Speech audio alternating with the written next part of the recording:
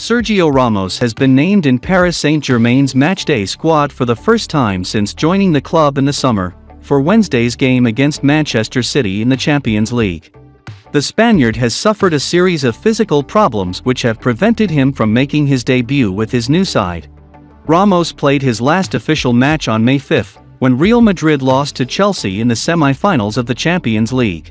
But whether Ramos will feature at the Etihad Stadium is still uncertain, according to PSG coach Mauricio Pochettino. "I don't know, it is important to see his progress," he said in the pre-match press conference. "One thing is to be able to train, and it's another to be at the level to be competitive. It is not the same."